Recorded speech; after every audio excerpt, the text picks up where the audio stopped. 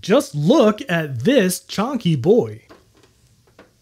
Now hold on, don't leave. I know it's not an old Macintosh, but it has a hidden surprise. That's right, after hours of honestly genius level hacking, I got macOS 9 installed on this behemoth. Oh, just ignore this iBook over here. That's probably unrelated. Oh, and ignore this too. That's probably fine. Anyway, today, let's take a look at how I brought this hideous monstrosity to life, and then run some software and play some games on what might possibly be the world's worst Macintosh Portable. So stay tuned.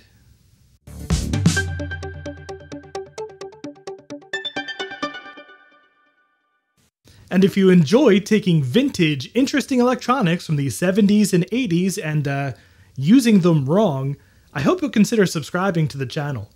Most of the projects we do here make much more sense than what we're trying to do today, but only just. So I have exciting news. I'm moving. We got a new house with a big basement that's perfect to build things like a real workbench and actually display some of my old machines. And there's even enough room that I might be able to actually get my face on camera. But in the process of unpacking, I stumbled upon a cable that's about the closest thing to real magic as you can find. It's this AV cable, which only works on certain later model iBook G3 clamshells like this one right here, my 466 MHz SE. And this isn't just a weird video out with a headphone style connector. This is composite out, and it's specifically meant to mirror the iBook's screen to a TV. So, armed with a few adapters and cables and an RF modulator, we can get both video and audio out of this iBook and into this 1977 Panasonic portable TV. Why? Well, just look at this thing. It just feels like it should be a computer out of Fallout or something. Oh, and this was in Blade Runner too, and if it's good enough for that terrifying technocratic corporate dystopia, well then it's certainly good enough for us. And by the way, do you happen to live in a terrifying technocratic corporate dystopia? Or are you just generally concerned with online privacy? Well, check out the sponsor of today's video, Surfshark VPN. Not only is it incredibly easy to configure, I even got it up and running on OS X Tiger on my PowerBook G4, but their service is fast, reliable, and secure. Now, there's plenty of reasons why you might want or need a VPN. Security is the obvious one. If I'm connecting to a Wi-Fi network that I don't own or help manage, I always use a VPN. Then of course there's also region-locked content, which I personally think is a travesty. And it's not just video. Many modern websites now serve completely different experiences to different users based on their location. Using a VPN like Surfshark, you can effectively be in any location just by changing which Surfshark server that you're using. So go to surfshark.deals/actionretro and use code ActionRetro for 83% off and 4 extra months free. So this TV might look like it's straight out of the 80s with the cool silver and gray color scheme and plastic knobs and this big chunky power switch which is oh so satisfying to flick. But this is actually a Panasonic TR535 released in 1975. I picked this up for $5 at my favorite place to scrounge for weird old tech, Thunderbird Salvage in Philadelphia. It's kind of like a giant thrift shop, except that most of their inventory comes from doing building clearouts, so there's often a lot of old and really weird stuff. Hey there, buddy.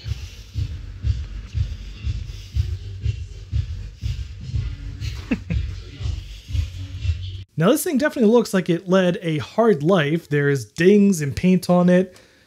Most of the antenna is gone.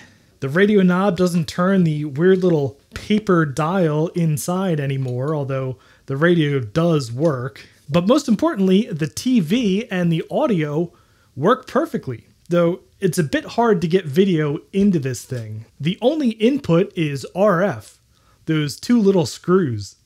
So to get composite video into it, we need to go through a few different devices. First is a VHF transformer, which gets us from the two little screws into coaxial. And then the coolest part, we have an RF modulator, which is actually basically a VHF TV station in a little box with a signal so weak that it really only goes through a wire. Although if you get this close enough to the screws, it will start tuning into the station that this thing is outputting, which is pretty neat. And then of course we have our iBook clamshell video cable, which interestingly goes from this little kind of headphone looking jack into video and stereo audio.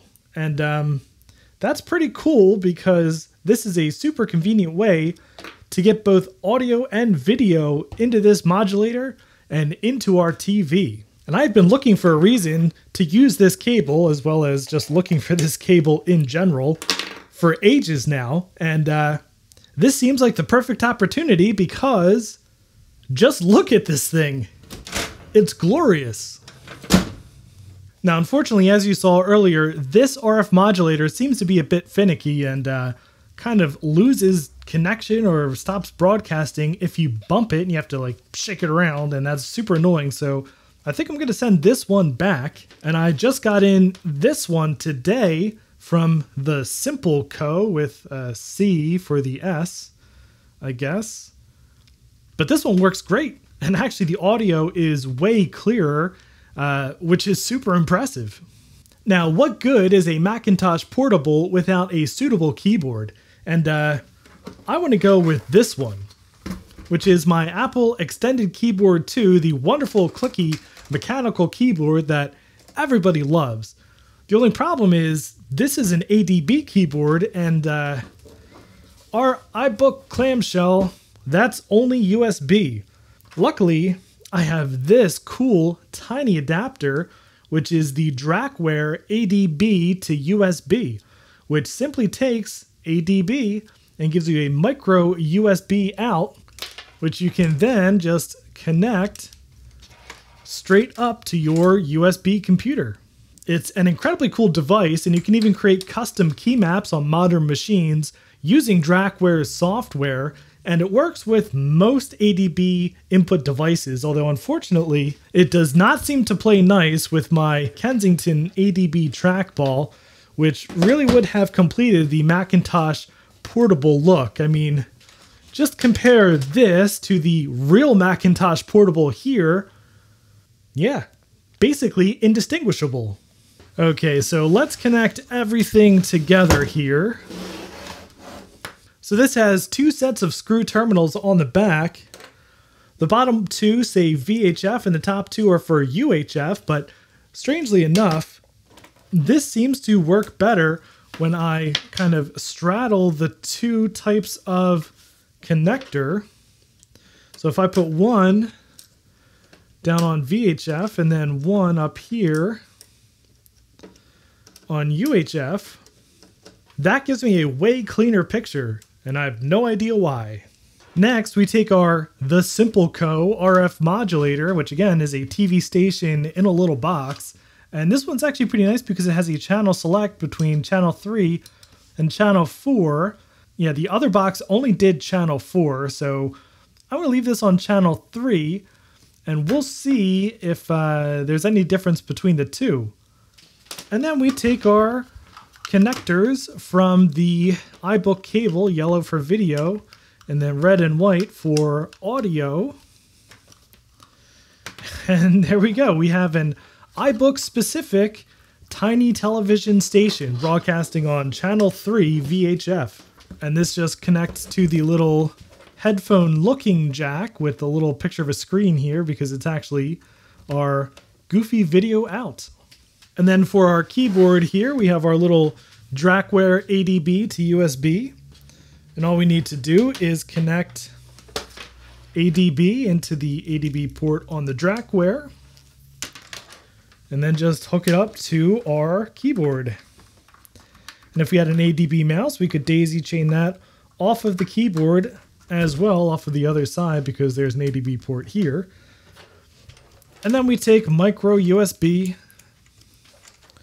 and I'm going to put that into a USB hub here.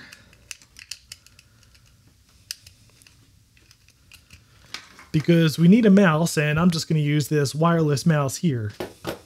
And we're set to channel 3 already, so let's open the iBook. Okay, so after much fiddling, this is about as clear as I can get the picture, and much like an old school TV would, moving the antenna around definitely interferes with the signal that we're getting. So I think it's still picking up interference from the non-existent analog airwaves, so just the background radiation of the universe is interfering with our Macintosh Portable clone. But check this out. We've got sound. That's right. These sounds are coming straight out of the TV. How cool is that?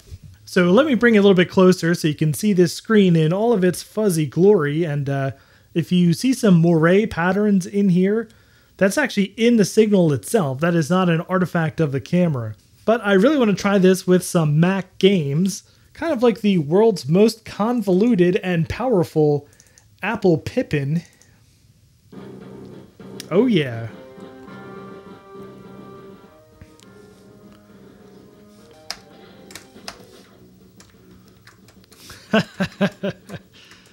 Oh, look at that.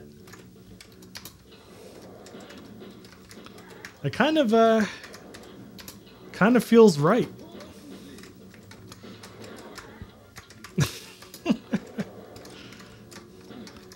Okay, this is actually kind of amazing. The sound is perfect. Oh, I don't want to go in there. The screen has a little bit of distortion, but it adds to the ambience.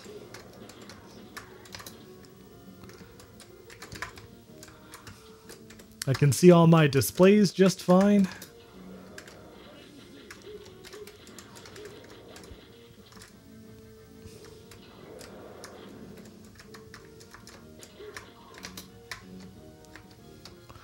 Not my best run of Wolfenstein 3D, but perhaps my most interesting, or at least my fuzziest. But yeah, perfectly playable. Definitely gives me NES in the basement at my mom's house vibes.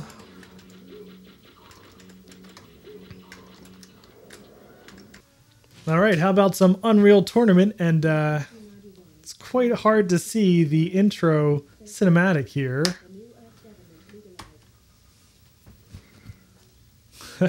But quite hilarious on this screen.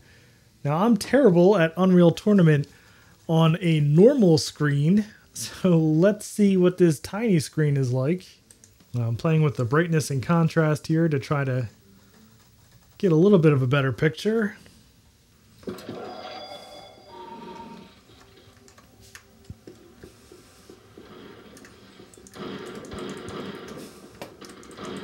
Oops. I'm already dead.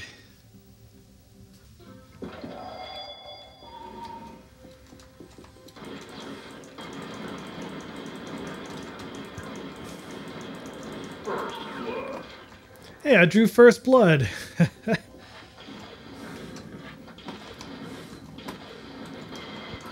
Yeah, I can barely see what's going on this screen. But it's silky smooth on this nice black and white CRT.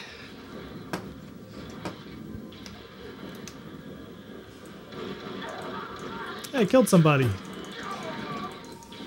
I killed 2 people. Awesome. Uh-oh. Hey, I'm on a roll.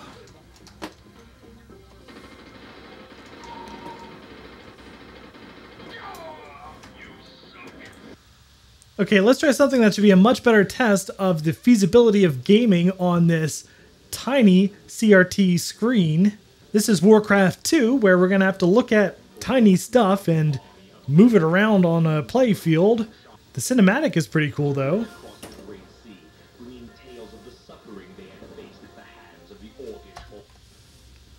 Warcraft 2, The Tides of Darkness.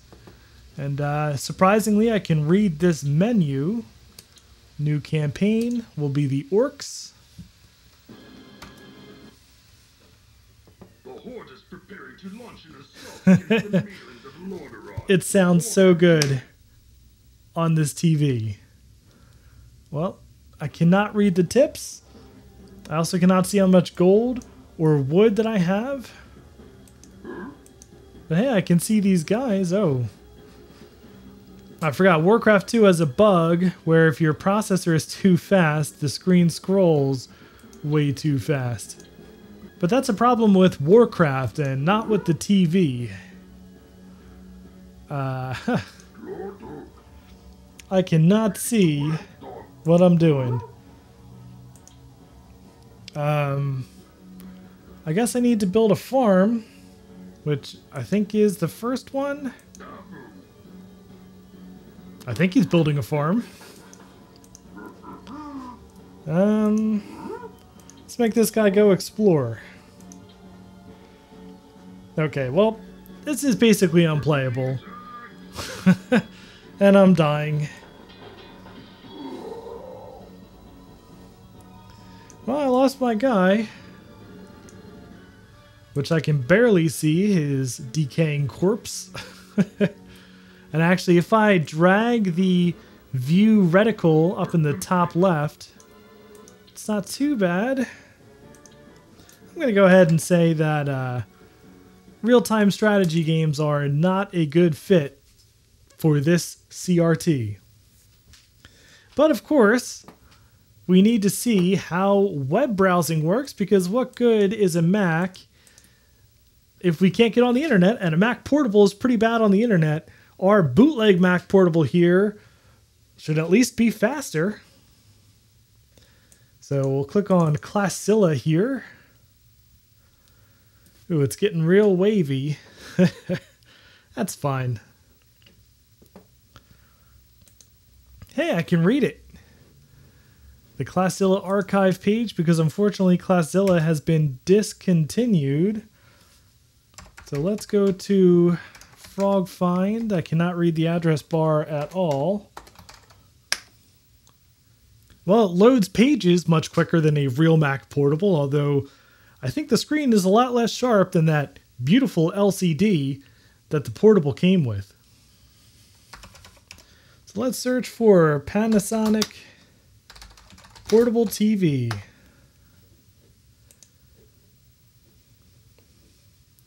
So yeah, it's reasonable. I can almost read this, but not quite. And I'm pretty sure if I tried to read a whole article on here, I would get nauseous.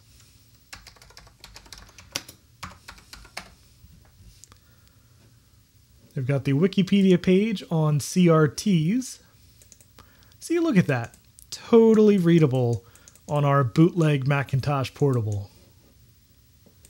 So that'll do it for our bootleg Macintosh Portable, and I don't know why it's so funny to me running macOS 9.2 on this 70's portable TV, but I just think this is glorious. And you know, our little bootleg here does have some advantages over the real Macintosh Portable, which, if you'll remember, didn't have a battery in it, and the original one didn't even have a backlit LCD screen. Here we've got this bright, beautiful, if not kind of fuzzy CRT screen, which is great for playing video games.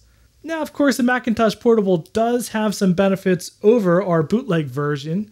Well, namely that it's a real computer and not just a TV connected to an iBook G3. But we can forgive that because, well, I love this thing. So we'll have some more kind of silly videos as I'm in the process of moving, but we'll resume big projects once I'm in my new space, and it's going to be awesome. But anyway, if you enjoyed this video, I'd appreciate a thumbs up, and if you'd like to see more nonsensical Macintosh shenanigans like this, please subscribe down below, and thank you very much for watching. And a special thanks to Chris Nelson, Chris Algretta, Stig124, Justin D. Morgan, Greg Hrutke from Hrutke Mods, Chris Calderon and Nick Hamsey, who are my highest tiered patrons, and all of my Patreon supporters for helping to make these videos possible.